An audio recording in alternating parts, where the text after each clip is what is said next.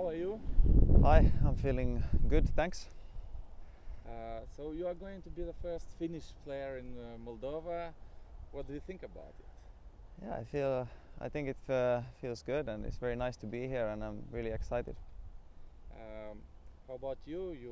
You were at Real Valladolid, clubs in Portugal, Iceland.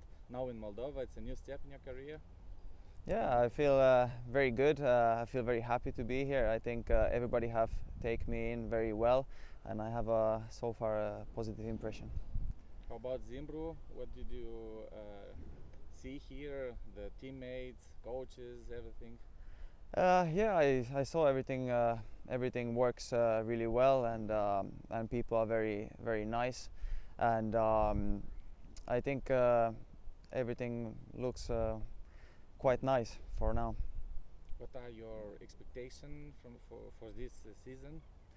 Well, I'm expecting that we can do a really good work together collectively as a group, and I hope we will have a lot of good moments for the fans. What about Moldova, Chisinau?